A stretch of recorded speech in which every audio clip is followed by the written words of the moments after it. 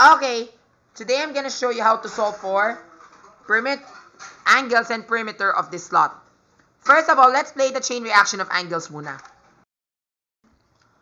Okay, so let's play the angles first, okay? So ganito yung nangyari. Di ba remember sa isosceles trapezoid namin, we have 50 degrees here, 130 here, 130 here. So therefore, the remnant angle should also measure 50 degrees. Tama? So ito yung 50 degrees. Now, we need to get the measure of the other angles. We do not know what are the measure of the other angles. However, there are clues that will help us. So let's start off with slot number 11, slot number 12 muna. Remember in slot number 12, this is a right triangle. However, this is so easy for you, di ba?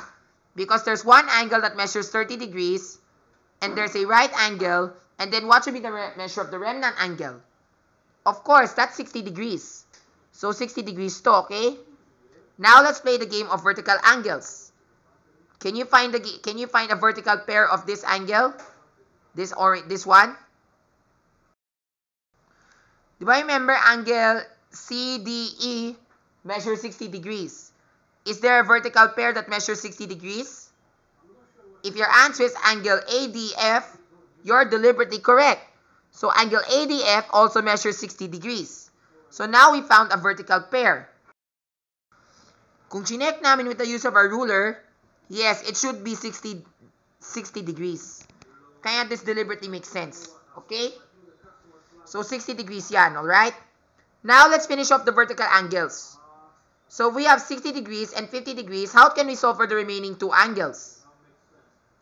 If your answer is supplementary angles, you are correct. Pwede ka mag-supplementary angles dito, di ba? Kung ito, for angle FDC, since it's a straight angle, you can, add up the two, then subtract it from 180. Or this one naman, 60 plus 50 is 110. Then 180 minus 110. Therefore, this remnant angle should measure 70 degrees. And look, angle ADC and angle EDF are also vertical angles or vertical pair. So this angle ADB and angle BDC, they form adjacent and vertical pair.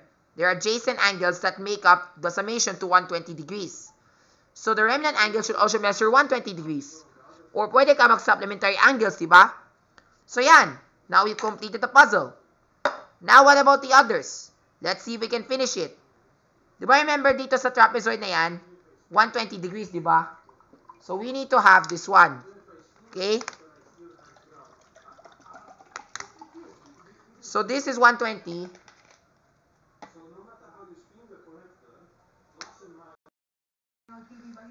So dapat 120 degrees and then this is the right angle, diba?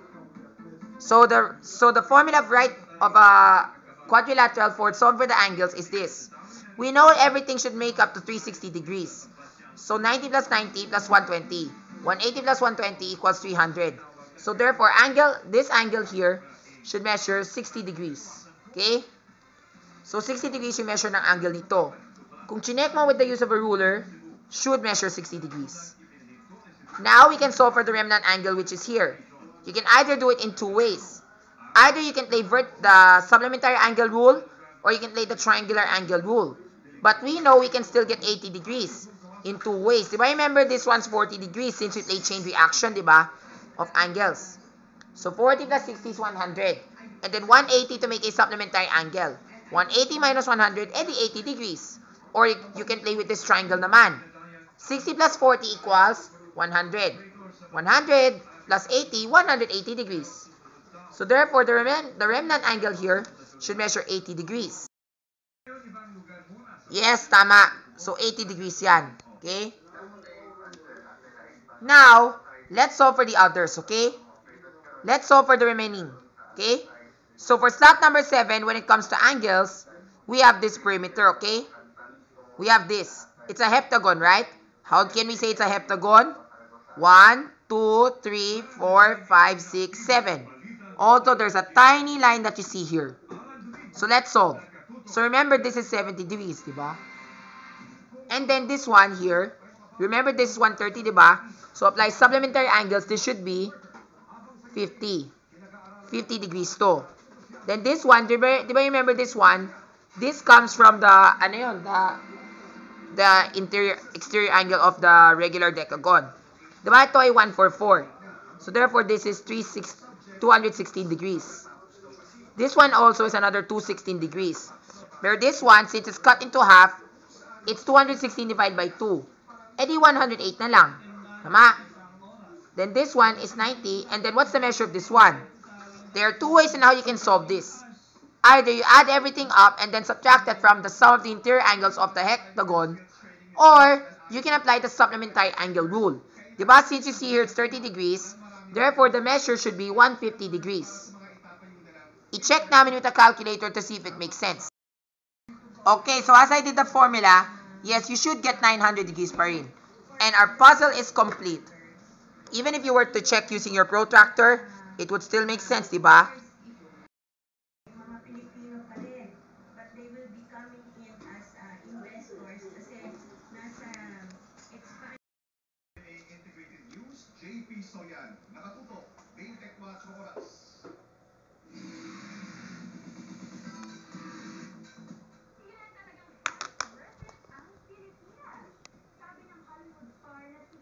And then 216 degrees as well.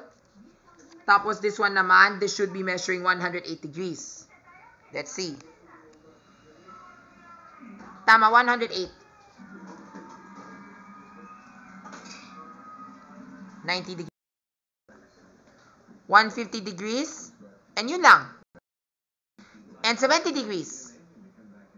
That's it. So we were able to finish the game with angles. Very nice, no? We've already done angles here with this slot. Now let's solve for the perimeter. We are asked to also solve for the area, pero solve for the area of this slot is hard. So therefore, let's just do perimeter na lang. So how do we solve for the perimeter? Look, there's 1.575 decimeters. The 1.75 pertains to this line, this tiny line. And there's an equal mark with 3 equal marks. Where's the identical? It's right here. So 1.75 din to. Okay? And then there's one that measures 5 decimeters here. Where's another 5 decimeters? Can you find another pair with 2 equal marks? Yan. So this is also 5 decimeters. And then 3.5 decimeters is these two lines. And then 15 decimeters is the entire line. So did we get 7?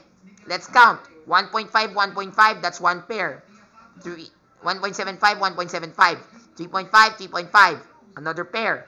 5, 5, 3 pairs. 3 times 2 is 6, plus this 15, 7. So, tama. Now, let's solve for the perimeter. You know already what to do. Since there are pairs, you can group that. So, 1.75 times 2, that becomes 3.5. 5 times 2 is 10. And then, 3.5 times 2, 7. Then, plus 15. Okay? Then we add. 3 plus 10 is 13, 20, 25. So the perimeter is 25.5 decimeters. Okay? Yun yung sagot. Okay? Ang sagot dyan ay 25.5 decimeters. That is the perimeter of this heptagon. Now what about for the right triangle? For the right triangle, we can play Pythagorean theorem. Diba? This is 15 decimeters. Pero since we do not know what are the measure of the two legs, however, here's the catch. Remember the relationship of 30, 60, 90 degree triangles, diba? You know that the hypotenuse is always twice the measure of the short leg. The short leg which we call this ray. Tama? So, 15 decimeters yung long leg namin. Yung hypotenuse. Diba? The hypotenuse is 15. So, therefore, 15 divided by 2. That should be 7.5. So, 7.5 decimeters to.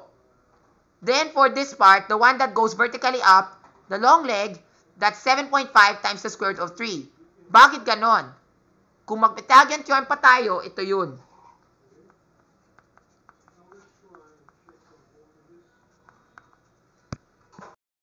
Yan. So, as I did the formula, we should get 13 decimeters.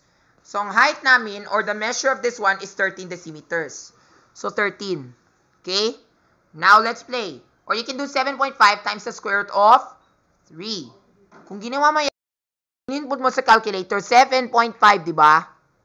Times square root of 3. Tama, you should get the same answer of 12.990 something. Okay, so now let's add. Let's get the perimeter. 15 plus 13 is 28. 28 plus 7.5, the perimeter is 35.5 decimeters. Okay? Now for the area. The area, base times height divided by 2. So 13 times 7.5.